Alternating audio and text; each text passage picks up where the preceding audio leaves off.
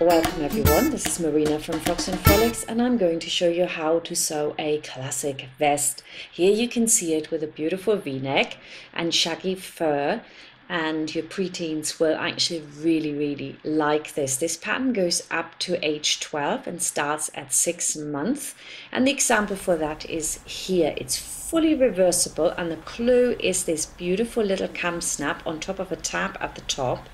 That's how we fasten it. Super easy, very quickly made, and it will keep your toddler warm and of course your teen as well.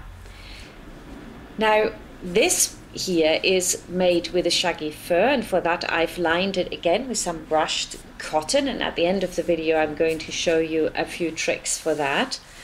And here you can see the beautiful clasp I've got, which is actually from Target Trim in Los Angeles. And the good news is they are online, and I have got a link to this clasp in the video description. I'm so glad they finally got online. It's one of my favorite shops here in Los Angeles. One thing to remember when you're doing shaggy fur on anything, you want to sellotape up the fur when you're cutting out. I didn't, and hence it looks a little bit like a bad haircut when you look closely. You can also just use a hook and eye to close it, of course. Let's get started with the little top. I've got a fleece here and a brushed cotton, and I think if you are a beginner sewer, that is the ideal combination, of course. First of all, you want to print off your pattern. Make very sure you print it with Adobe Acrobat DC. You can download that for free in the instruction booklet. It will have the link to that as well. And then the last page usually has got an assembly plan, so you can see how many pieces you need to put it together. Make sure that your measurement is correct, so you've got either an inch or 5 centimeters. And then looking at the pattern, you can see that you have a slender and regular as well. I think that's really important. When you're cutting out, you want to make sure that you only fold over as much as you need to get out your pattern. And if you haven't got a directional fabric, you can put them on like this and you will use very little. In fact, you probably get 2 out. So we need the back on the fold, and then we need the front twice in the lining and the shell fabric. The first step for this is to put together the shoulder seams of the outer fabric, which is the shell, and the lining. Make sure that the right side is on the inside and the wrong side on the outside. And then we're going to close those shoulder seams. On the lining, it's much easier to see. Here, you just flip it over. And we're going to pin that as well, and then we're taking it to the sewing machine and we're putting it together, and the seam allowance on my patterns is always 1 centimeter. And when you're sewing this, try to get into the habit of pushing the next part straight under it. It saves you a lot of thread in the long run, and if you're using very expensive thread such as Gütermann or something like that or similar, then you really don't want to waste it. It goes very fast, as you know, those reels just go poof. So push them in, and all along you can see the beautiful examples that we've made here for this vest to inspire you as to what you could be making. Then you want to iron the seam apart, really press it down, make sure it's nice and flat. You could also top stitch it either side if you like. Then you take the tab, fold it over. You can either use your sewn tab or you use a little ribbon like I've done here, and you put that onto the right side of your vest, a little bit further than a 1 centimeter over and in, because that's the seam allowance. And I'm also going to fold it back a bit so I don't accidentally catch it when I come along there and I sew it all together. Now you want to put the lining over the top. You make sure that the shoulder seams are on top of each other, so I'm going to use some pins to fixate that. There we go. That will also, of course, keep the seam allowances from folding over. And in the front, we're starting halfway down the front.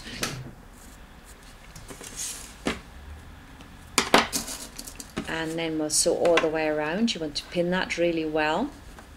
So go all around here and finish halfway down the front, and then we're going to close both armholes all the way around. I haven't used any stay tape for this, so the trick here is to push your fabric in. Never ever pull it, push it towards the presser foot, and that way you don't need the stay tape. If you are a beginner that's very likely to pull your fabric and you have then these horrendous armholes and neck stretched necklines, then please do use stay tape or use a stay stitch before you put it together. But if you are fairly confident you can do this, then just push it in like you can see me do here. And effectively what you're doing is actually you're putting in the stay stitch while you're stitching it. So that's a really neat trick. I always like to work very fast, and if I don't need stay tape, then I will not use it. Next, we're doing the front here. We're going halfway up from the front.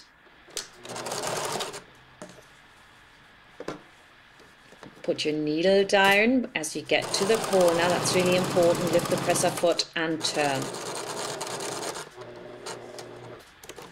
All the way around. Do the same on the other side. Come back down. Now we need to make sure that there's no tension on all these seams, because they're coming in on itself, don't they? So what you want to do is you want to snip it. You could also cut the seam allowance back. I haven't done that here. It's not necessary. It's not that thick. If you have very thick fabric, you might want to cut it back in stages. So you've got one seam allowance slightly shorter than the other. Make sure you cut the seam allowance back here as well, so it's nice and flat. That's usually enough to get something like this right.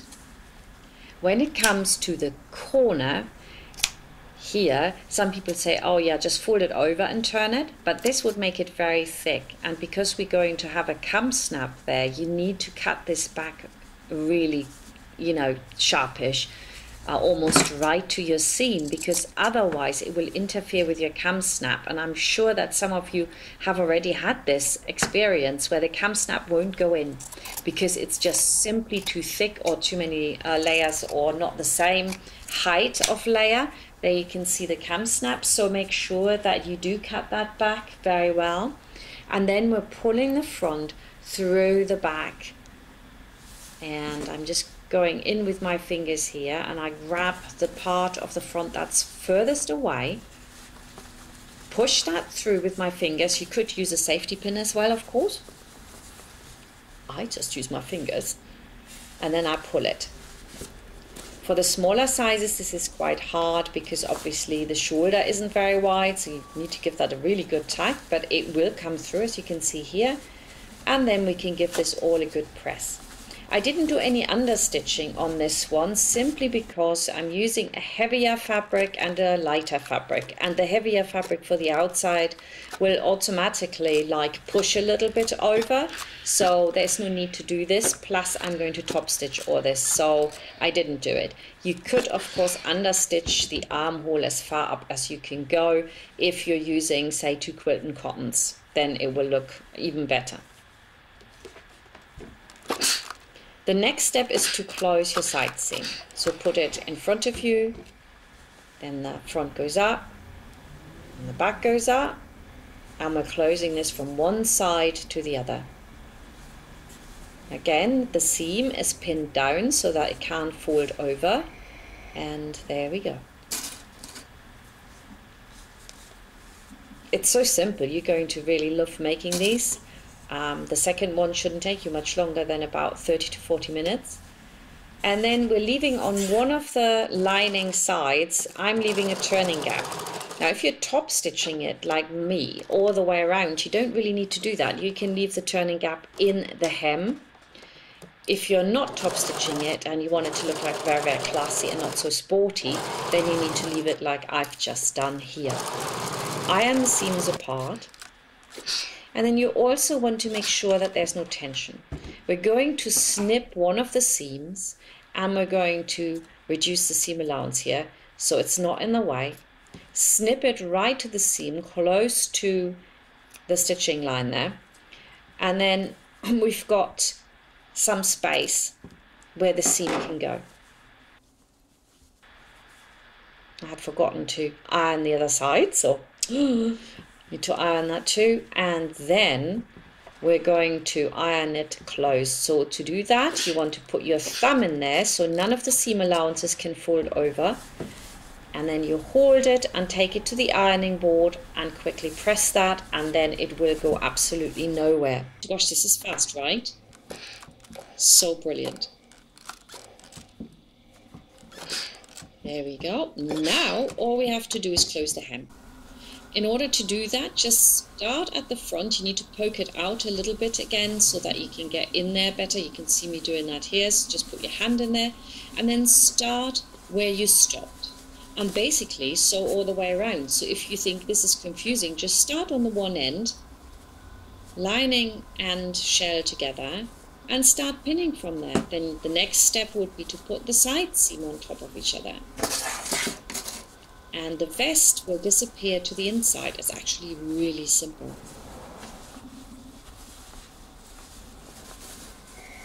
See, it just lies on the inside. Start on the other side as well. And pin it all together. Again, I've pinned it with these pins vertical to the seam so that nothing can fold over, and it looks a little bit like a big sausage now. And then as I go along sewing it, it'll just open up. There, I'm just going to do that now. Again, when you do all this, don't push your fabric. Push it towards the presser foot always. And then do a really nice curve there. And if you're wondering who the beautiful model is, you can see blended in here. That is, of course, the lovely Magdalena, who's always modeling all my stuff. And for the first time, her sister Victoria is on there as well. That is the little baby. She's 11 months old, and she's absolutely lovely. So I have got both of those girls now modeling, which is fantastic. Cut back your seam allowances.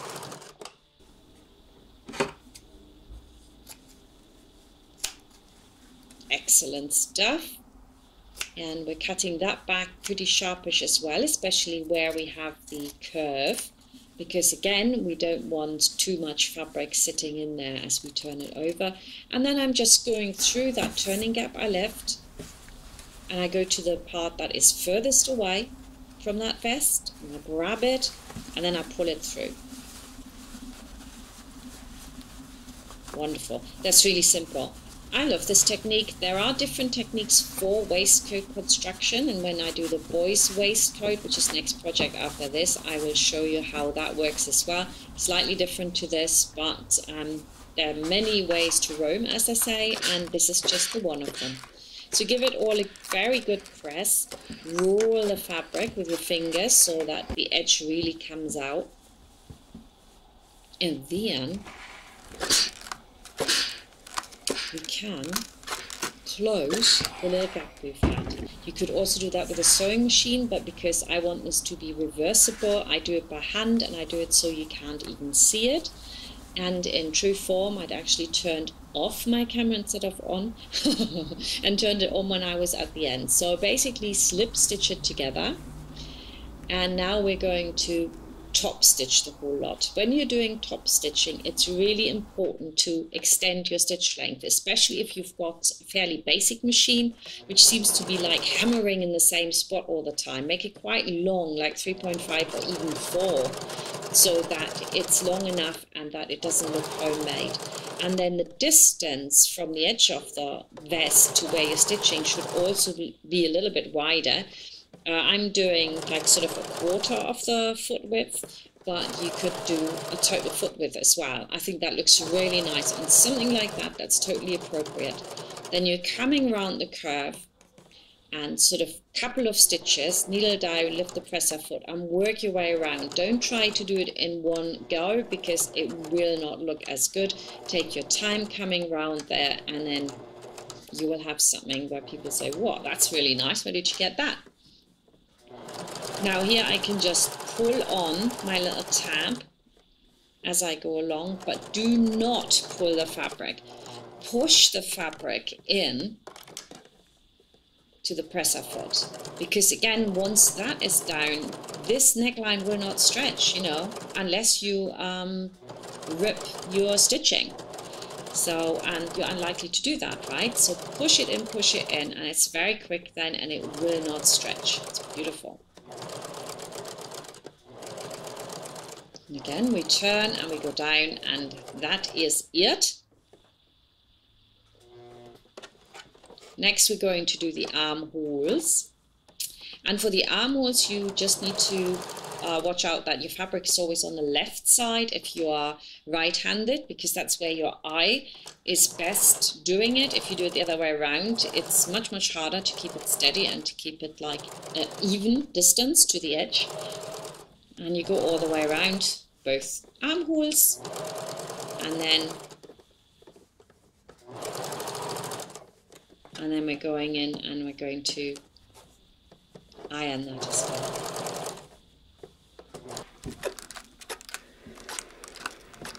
Look at that, it's beautiful. Anyway, Kam Snaps first. You want to use your owl, and that goes all the way through here. That's the trick always.